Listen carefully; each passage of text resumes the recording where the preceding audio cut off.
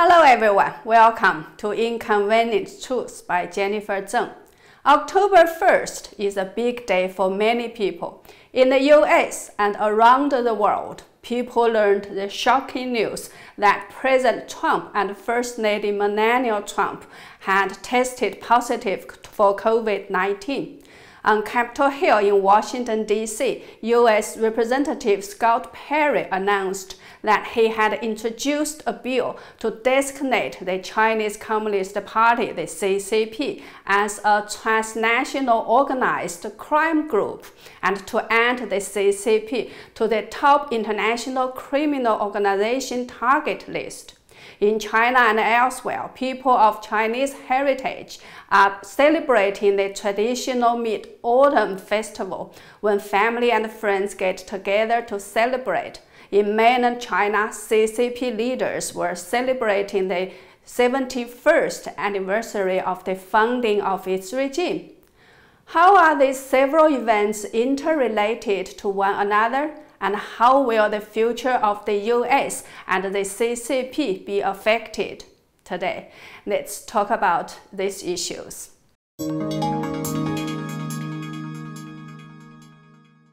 First of all, how will Trump's infection affect the US election? Personally, I don't think it will affect the US election that much if he recovers soon, although Trump will not be able to do his favorite big rally campaigns like before. As he was in relatively good physical shape before he caught the virus, a quick recovery is quite possible. However, if his situation deteriorates, that will make the delicate pre-election battleground more complicated, more difficult to predict. That is why the entire world is holding its breath and watching his status very, very closely. Second, how will Trump's infection affect the relations between the US and the CCP? The CCP's official media maintains a relatively low-key and neutral tone when reporting about Trump's infection. However, on social media platforms, many brainwashed people rejoice over this news. Some say, all of the heaven and earth rejoice together. Some say the COVID-19 finally found its right target. Some say so happy. Some say it's late, but it's here. Some say triple happiness, meaning that they were celebrating the Mid-Autumn Festival, the CCP's National Day, and Trump's infection at the same time. Each of these comments got hundreds or tens of thousands of likes, and their celebrations are not limited to words. For example, this shop is offering a discount of 200 to 500 yuan or 30 to 74 US dollars for all their cell phones. And this shop is offering free coffee as a celebration.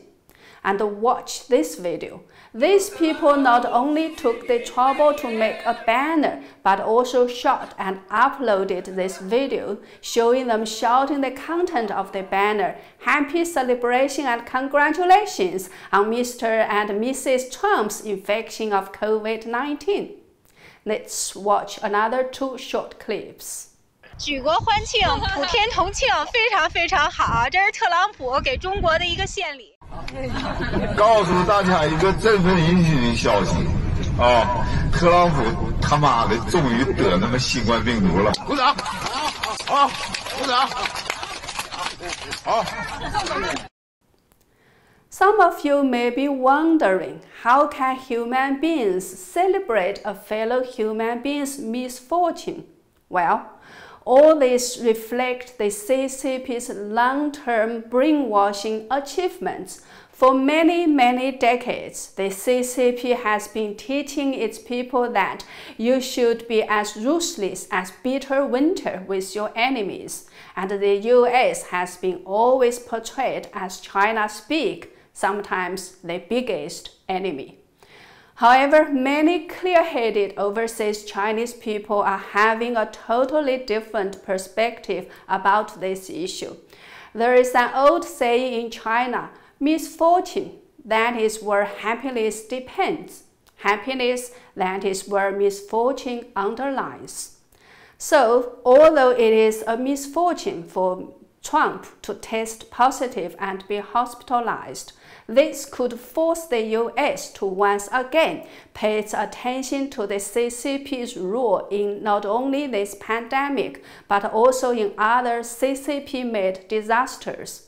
The CCP has been killing its own people non-stop ever since its establishment and has been trying to take over the world in recent years after the West allowed it to become rich. However, for most of the time, many politicians turned a blind eye to the CCP's evil nature and crimes. They treated the CCP like any other normal political party and mistakenly believed that the CCP would become a good guy in the future if only the world helped it to become rich.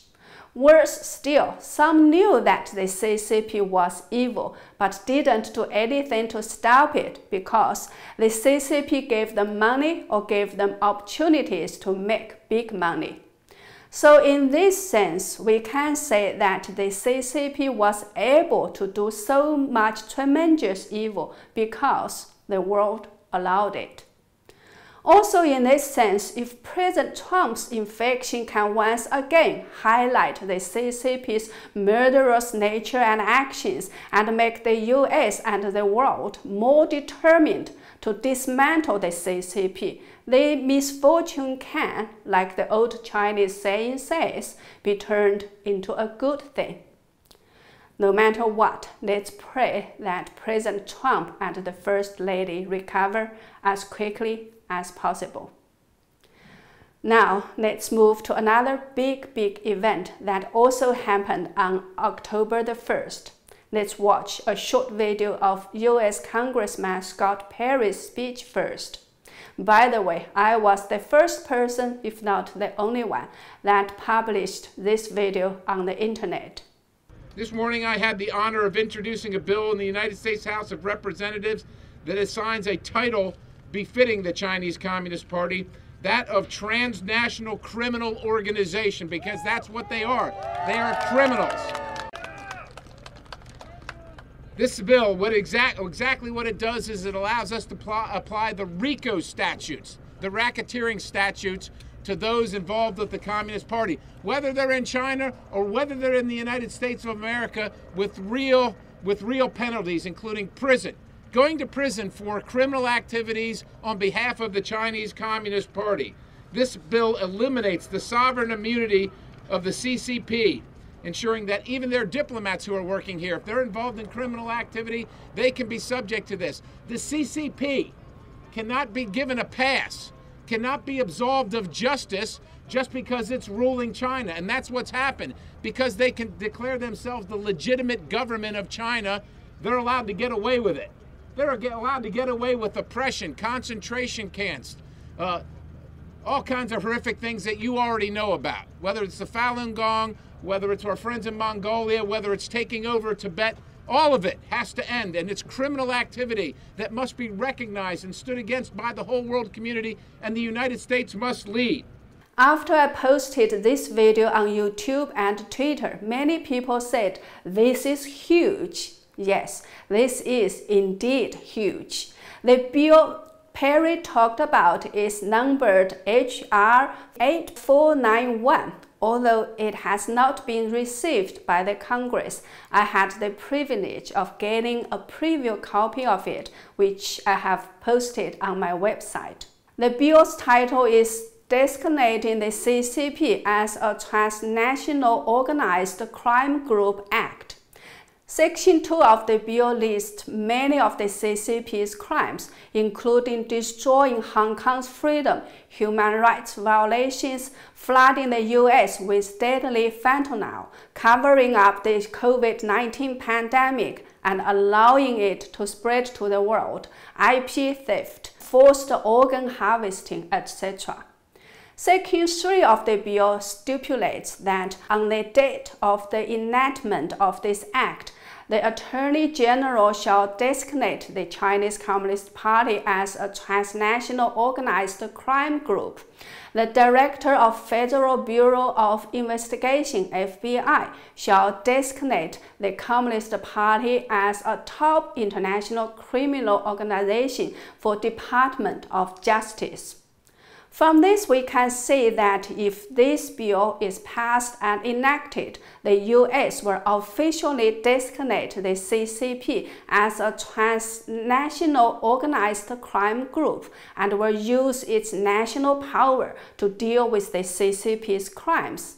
Section 4 of the bill introduces an amendment for the current U.S. State Code, which stipulates that not later than 90 days after the date of the enactment of this act, the U.S. Attorney General shall report to the U.S. House and Senate the rationale for the designation of the CCP as a transnational organized crime group and the number and extent of a racketeering activity committed, aided, or abetted by the CCP.